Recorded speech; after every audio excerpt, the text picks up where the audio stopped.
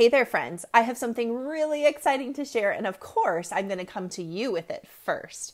As faithful listeners here to the Inventory Genius podcast, I am thrilled to let you know that I am releasing my first full-length book, The Inventory Genius: How to Use Your Inventory to Create More Profit and Keep More Cash. Yes, my book, The Inventory Genius. It is ready to release, and I want to invite you to get your own copy. Now, this book is, of course, going to be practical as it shows us and walks us through how to use our inventory to create more profit and keep more cash in our business, but it's also a little entertaining. So in this book, I weave together my journey, my story, and the story of many of my clients as we discovered through the Inventory Genius method how to create more profit and keep more cash in our businesses. Whether it is paying down debt or taking a paycheck for the first time, there is so much to be learned in the Inventory Genius. So I want you to head on over to my website, ciarastockeland.com, and grab your copy of the Inventory Genius. You don't want to miss this book. See you soon. Hey friend, welcome to the Inventory Genius podcast, where we work together here to make you an inventory genius. We talk about profit, we talk about cash flow, and we definitely talk about your paycheck. Because at the end of the day, it's all related to your inventory. Let's go.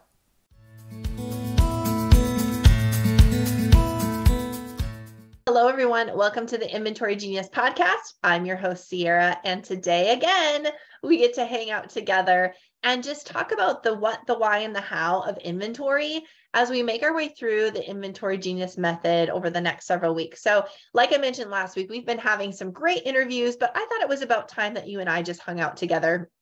You know, when you when you have a lot of company over and you're excited to have the company and have the relationships flowing and get to meet people and chat with people and, you know, have people come and go in your house. But then you get to a point where, like, you know what, I'm ready to just have some alone time. I'm ready to just chill out a little bit, to just, you know, be comfortable with my own people here in my house and not have traffic flowing in and out. That's what I felt like here on the podcast. I was just ready to hang out with you guys again. It's been a while. And I've loved the interviews that we've been having, hopefully bringing a lot of value to you for your inventory-based business. But it was about time to just put on our comfy clothes, sit on the couch, grab a cup of coffee, and just hang out. And so that's what we're going to be doing over the next several weeks. So last week we talked about doing the right work. This week, we are going to be talking about tissues and Tums and what to do when you get stuck in your business. So if you have not purchased your copy yet of the Inventory Genius book, I would love to encourage you to grab it. You can get a copy on Amazon, or you can find it at my website, ciarastockeland.com, where you can get any of the three versions, the printed copy, the ebook, or the Audible version. So whatever your learning style, I would love to encourage you to grab a copy, and you'll find some of what we're going to be talking about over the next several weeks in the book, but we're going to veer off and have some separate little conversations as well. And that's what we're going to do today. So the second chapter in my book is called Tissues and Tums. And really, if you think about those words and what they stand for or how they played into my story and how I articulate it in the book, the tissues would be the tears that we have, right? The tears, the struggle, the strain of trying to figure it out. And the Tums, that just refers to our stress load as business owners. So when we're finding ourselves tearful because things are not going the way that we had anticipated, had hoped, or we find ourselves under a lot of stress, more stress than we ever thought we'd, realize as a small business owner, what do we do? What do we do when we get stuck? So there's a paragraph in my book, and I'm going to read it, and then we're going to talk. What ifs are futile. There's no point in wishing to rewrite the past unless we use those what ifs to create our genius. We must own our mistakes and dig deeper into how to do it better the next time around. So from my perspective, here's what I was thinking about as I was writing through this story and bringing this story and this method to life in my book. What if I had thought about the number at the very bottom and had been truly curious about what drove it to increase? What if I had looked around my beautiful store and my massive warehouse and thought about my inventory as cash on hangers and cash in boxes? I would have realized that every one of those hanging and sitting dollar bills could grow more cash and deliver even more to that bottom line number. What if I had realized I could control the bottom line growth without multiple locations, a team, and so many liabilities on the balance sheet? Would I have even franchised at all? I talk about my growth through franchising and that decision. So the what ifs are futile if we don't turn them into what fors. And that's what I want to talk about today. What do we do when we get stuck? What do we do when we find ourselves crying to sleep, crying over our cup of coffee, or just completely stressing out? There are so many small business owners across the world that have invested their time, their energy, their life, their dreams, their earning potential into this concept. And, for some, it might have worked really well for a while. For others, it never quite lifted off, right? It never quite took off the way that they had hoped. So wherever you find yourself, I think every small business owner at some point gets to a place where they are stressed out. They're crying themselves to sleep. They wish they could just get rid of this business. They feel so stuck. What do you do when you feel stuck? Okay. 3 things for you today, 3 bite-sized actionable steps. Number 1, I want you to ask yourself this question like you would be asking a potential coaching client. So I want you to pretend that you are an inventory coach, that you are a retail coach, that you are a business coach, and you have a client that came to you with the exact same, surprise, surprise, the exact same business model as you currently have, the exact same story as you have, the exact same mess, if you will, and they put it all on the table in front of you. They told you everything, and they said, hey, I want to hire you to help me. What should I do? I feel stuck. I want you to put yourself in a coach's mindset, and I want you to ask that client, who's you, but on the other side of the table, if you could wave your magic wand and everything could be exactly as you wished it to be in your business, what does that look like?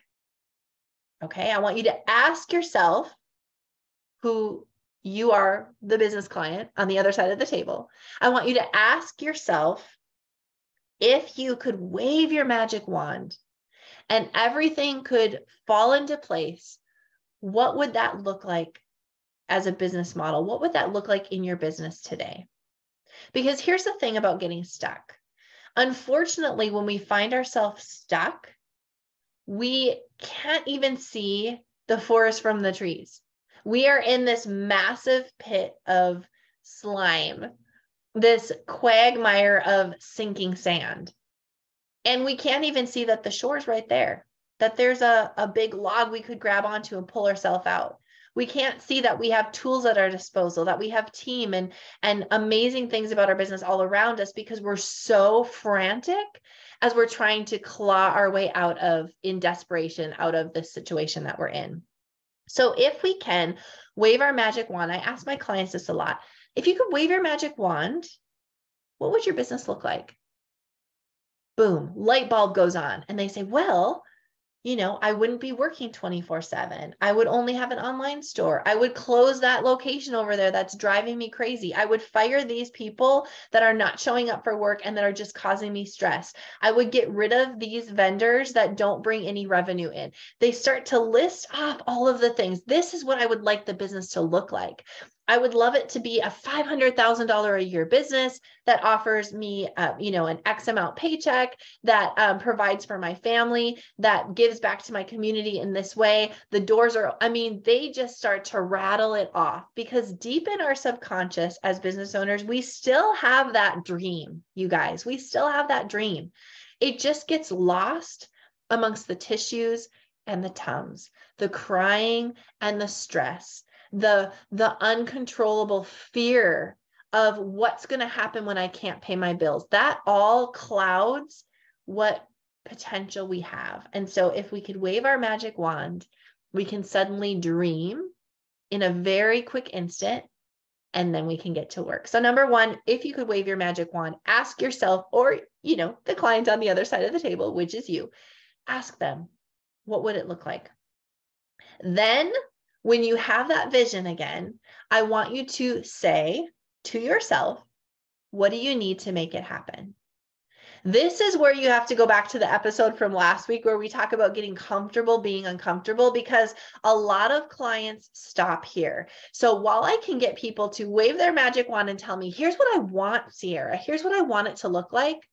Then when we switch gears to, okay, that's great, let's do it. Like I'll tell clients, let's do it. Let's close the location. Let's sell your business. Let's open another store. Let's get rid of those, team members that don't make sense anymore. Let's add a new product, whatever that is. Let's do it. I say, let's pay off the debt. Let's take the paycheck. Let's create a budget and stick with it. I believe in you. I know you can do it.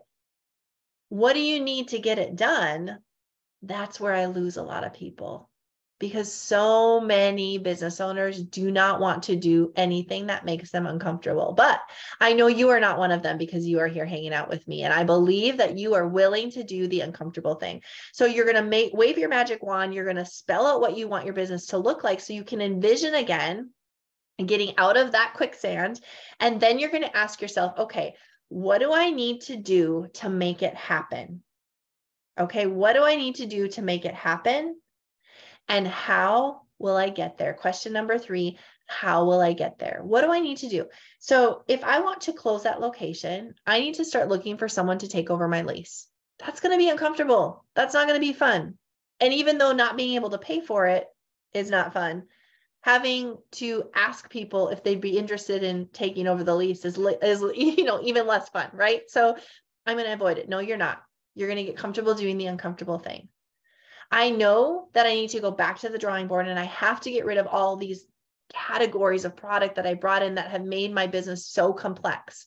I know that I need to switch from offering every single person terms to asking for payment up front. There's a lot of things that we can do to fix our problems pretty quickly, but they're uncomfortable. So you're going to ask, what do I need to do to get this done? And then how am I going to get there? We're going to write down those things. We're going to look at our business as a puzzle that just needs to be solved. It's just a problem that needs to be solved. So what do I want? What do I need? And how am I going to get there? That's how you pull yourself out of a stuck position in your business. I believe in you. I know you can do it. All right. If you need more help, if you want to connect, please head on over to ciarastocklin.com. There's lots of resources there.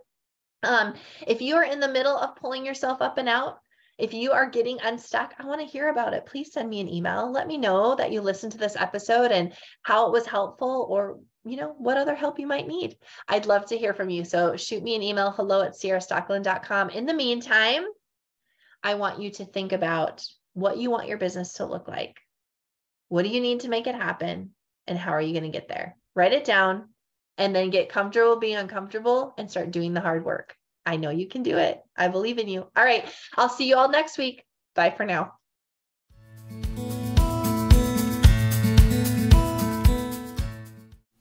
Hey friend, thank you so much for tuning in today to the Inventory Genius podcast. If there's something that you heard today on the podcast episode and you want to dig deeper into becoming an inventory genius yourself, I want to invite you to head on over to my website, ciarastocklin.com, where I have multiple ways that you and I can work together on your inventory. I want to help you with your profit, your cash flow, and your paycheck, because at the end of the day, it's all related to your inventory. So head on over to the website, connect with me. I'll work with you soon. See you then. Hey friend, thank you for tuning into the Inventory Genius podcast. All right, so around here, you heard me talking about different ways that we can work together. And that's either through a mastermind or through a VIP day. I wanted to share with you a little bit more about what a VIP day looks like. And it's actually not just a day. We start together working on your business for an entire day, but then that work continues throughout the year, because let's be honest, sometimes we can get all of the information, the tools, the systems, and the processes we need right in front of us, but then actually taking the action and staying accountable to get that action done is where we fall short. So here's what it would look like. you and I would sit down literally in your place of business. I come to you. So whether that be your warehouse, your store, or any place that you own that has inventory, we sit down together. We look at your inventory. We look at your team. We look at your systems and processes. I get to know all about your business. We dig through your financials and we come up with a system and a process to create more profitability and peace of mind in your business. Then after I go home back to my house in Nashville, my office in Nashville, we'll continue that conversation, meeting monthly to review our plan of action along with your financials to make sure that you stay on track. This is a very tailored program and it works. I have amazing testimonials that have been sent to me by women that I've met with time and time again as I met with them for a VIP day, put a process and a plan in place, and then help them execute it. I want to be that coach for you. So if this is of interest to you, head on over to my website, ciarastocklin.com, where you can learn more about booking your VIP day.